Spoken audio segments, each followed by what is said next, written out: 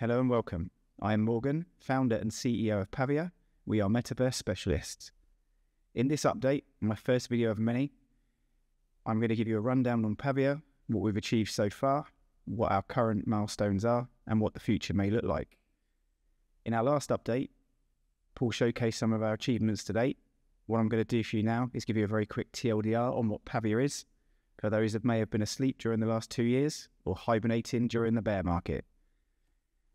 We started with land ownership, and we still have over 17,400 landowners of our 100,000 minted out lands. To me, that's a very exciting metric.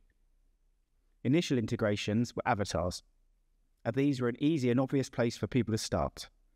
Our early partnership with Ready Player Me saw 33,000 pieces of wearable avatar merch claimed in the summer of 2022 during the Pavia Explorers event. Next, we produced a V1 builder tool. It was quite rudimentary, and many community members joined us to test and provide feedback. That feedback was invaluable and ultimately led on to the builder tool or studio that we've gotten in. Our first live event in a section of our plaza saw over 1,100 people running around, discovering secret rooms, collecting prize boxes, and minting Pavs and avatar merch. It was a good way for us to showcase the look and feel of the Pavia World Metaverse experience. Then we focused on an improved builder tool. And when I say improved, I mean much improved builder tool. And shipped the bespoke tool, which we call the Pavia Studio, which leverages procedural generation and smart objects at scale. This tool will power much of what the Pavia World experience will look like. We then took the decision to start building and testing in public and launched the playground, which has seen numerous patches and improvements. The data from this is truly invaluable to us. All of your feedback is welcome and received. We fix bugs, we learn, we iterate, and we use that data to estimate what we're going to need to build and improve upon for the main Pavia World immersive experience. So thank you to all of those who visited and continue to visit to help us test and build in public. We've added the ability to import 3D models into the tool. You can check out our Cinti Studios affiliate link if you're looking to buy some assets to import. We believe this is important because not everybody wants to build everything, nor do people want to pay for people to build it. And it goes back to my very foundational ideas for this project. After running around Decentraland and buying sandbox land, the tooling just wasn't there for the average person like you and I to build something meaningful and deploy it into a metaverse experience. Which is why, shortly after avatars, we've come out with the Pavia Studio, which enables the everyday person to build something and deploy it, get feedback, tweak it, deploy it again.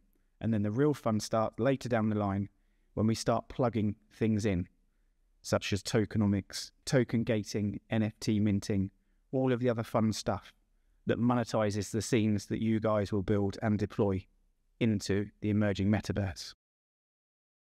Our work with Metagravity saw an initial 5,000 players in the playground. This work continues. I've had some very exciting meetings with Metagravity and their team.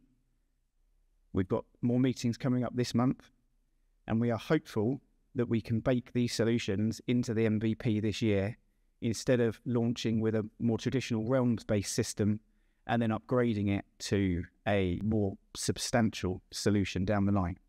So, few more things to check first, but I'm hopeful that we should be able to have at least 5,000 to 10,000 players in the MVP on day one. Fingers crossed.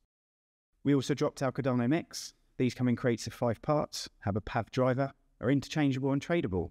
Some have special abilities, such as flying, and some keep escaping the confines of the playground.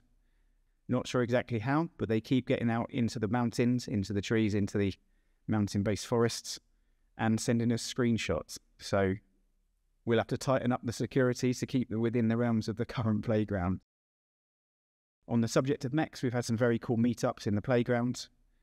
No mech required, you can also join with a Ready Player Me avatar. As we moved into 2024, we added the ability to switch between your Ready Player Me avatar and your mechs inside the playground. A playground patch saw new textures, themes, and the addition of a sinister mech from a different blockchain. He's still there now if you wish to go and check him out. There'll be more on that later. The YouTuber Melos Crypto published a video on Pavia, which is on his channel, should you wish to check that out also. We dropped a tutorial video on how to construct a house using the Pavia Studio and added procedural roofs. Now, if you've ever tried to build using traditional tools, you will realise just how hard roofs are. Well, not any longer, not with us, not with the Pavia Studio. We added the publish option to export your builds into the live playground for others to experience. This is a big step forwards and offers the opportunity for all builders to see their work in the public domain for feedback and tweaking accordingly. We showcase some custom mech skins for projects who support our mech mints, such as the bright banana yellow example for the 0x Apes project. We also partner with Polygonal Mind and Vipe. We have started the process of adding support for over 260,000 avatars inside Pavia. Many are live now. If you want to run around Pavia as a roll of toilet paper or as a virus, you now can. We have deployed a mech battle island on Nifty Island. We are the first non-ETH project to integrate onto that platform. There's lots more to come in that regard, and we've been exploring some AI-related stuff. In terms of the token, we tried moving 50% of the total supply of Pavia tokens to Ethereum as ERC20 tokens. This was not well accepted, so these were burned, leaving us with now 1 billion on Cardano. The tokenomics are in our Discord channel. Wing Riders decks added incentives for those adding Pavia liquidity throughout February. We announced a partnership with Fluid and locked the team's allocation of Pavia tokens to the tune of 60 million tokens. They'll be locked for 1 year and will invest monthly thereafter. Tap Tools evidenced Pavia as the second most token on Cardano accumulated by whales. Read into that as you wish. We went live with a coin store, Pavia versus USDT trading pair. We are in talks with other centralized exchanges. Unfortunately, they all require paying, and at this moment we are prioritizing Runway over exchange listings. But this work does continue and it does have our focus. We did have an X Space arranged with Charles Hoskinson, but unfortunately this was backed out of last minute following an issue elsewhere in the space. We have open comms, so hopefully there will be something there in the future. Moving on to the here and now, we do need to expand. We need more builders, more players, more liquidity. Up first, land merging as suggested by the community. We have committed to keeping the total lands at 100,000. What land merging means is you can send your adjoining plots of 4 or more. When we say adjoining, we mean side adjoining only, not corner to corner. In return, you will receive one large estate NFT and a deed for a new plot of land. What that means is that we will have the opportunity to utilize these newly formed lands via deeds in a cross-chain move. It means that your management of your portfolio of properties will become smaller because each estate, for example, at the moment, 3x3 is 9. You'll be able to manage that as one NFT. Plus you'll have a deed for the new one. And what that does for us as a project is frees up 7 new land plots elsewhere, but it still keeps the total at 100,000 pieces of land. They are just of various different shapes and sizes. But remember, all of the Cardano lands are nearest the center of the map. We also had lots of ideas thrown around in relation to the sea. Underwater realms, construction of bridges between current land masses, and potentially future islands, assuming that we can still keep the max cap of land at 100,000 NFTs. As a project, we cannot simply make these changes. From day dot, it's all been about ownership. We sold all the land. That sits across 17,500 wallets. The community need to own these assets, come together and decide upon future updates and future snapshots.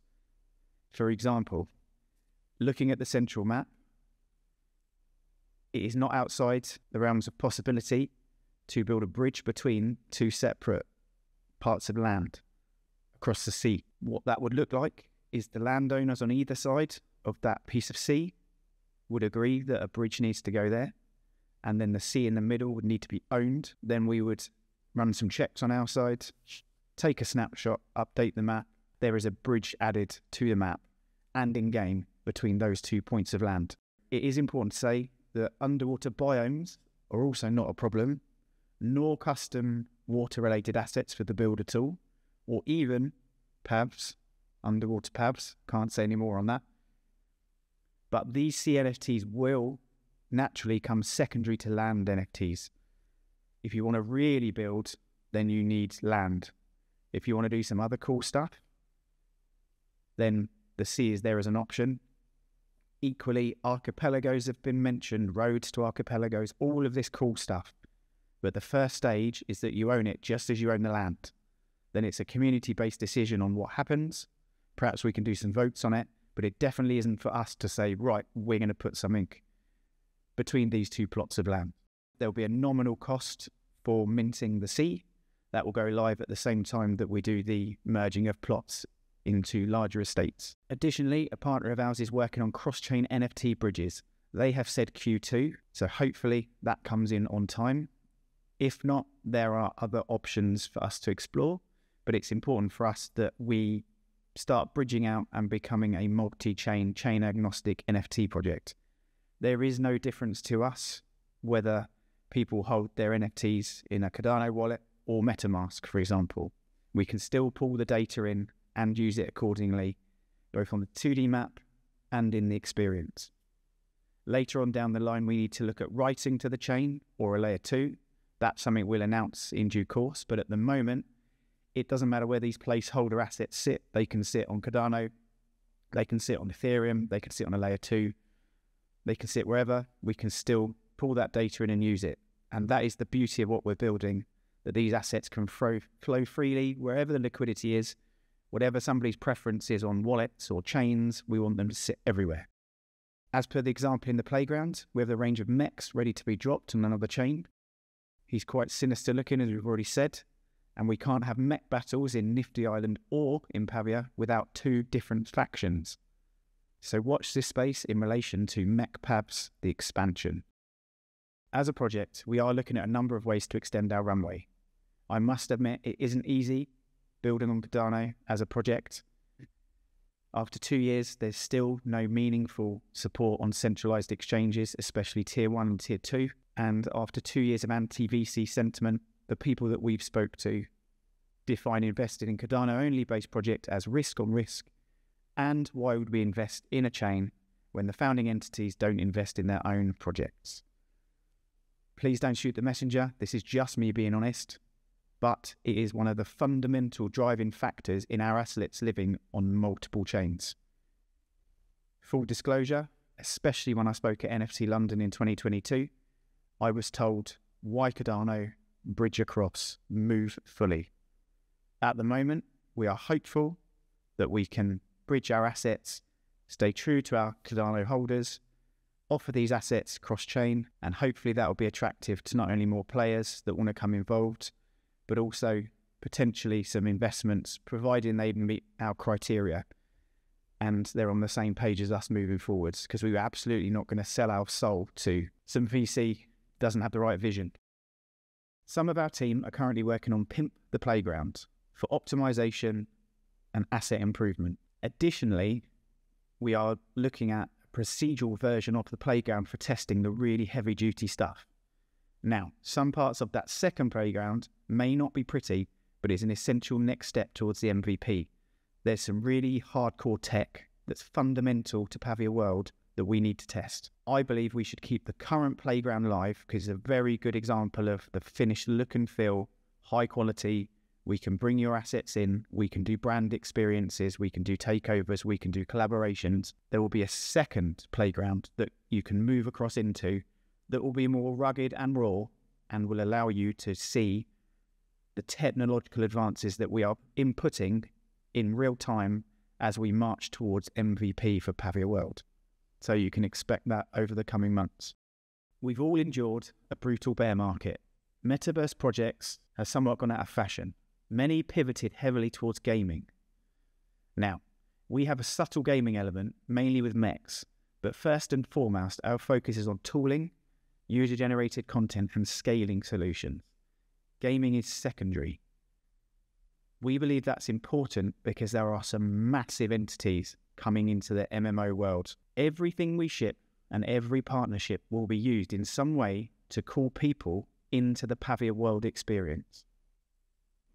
Similarly, we have been approached by others to offer Metaverse as a service, but we'll only do it if it adds to our runway and has overall synergy with our plans to move forwards.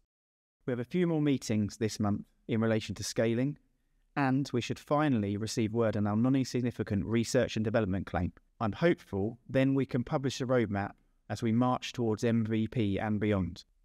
The biggest way you can help us is to build, publish to the playground, and ask others to help. Ask them to come and build, test your scenes. Whether or not they hold land, they don't need to. Just come and build, come and explore, come and see what we've built and help us spread the word. The other ways to help are to merge your lands so we can free up some resources to leverage from cross-chain. I am sure you will love the new map addition, which adds, not detracts from the current map. You can mint the sea. It will help in terms of total NFTs minted, but above all else, getting those bridged as well as lands bridged cross-chain with a big marketing push and the Pavia Explorers reloaded should bring the eyes and excitement needed. I mean it when I say it. We are right at the forefront of Metaverse development. We are far more advanced than projects that had 100 times more funding than we started with. With your help in 2024, we will step out of the shadows. To coin a phrase, we are just getting started. Thank you for listening.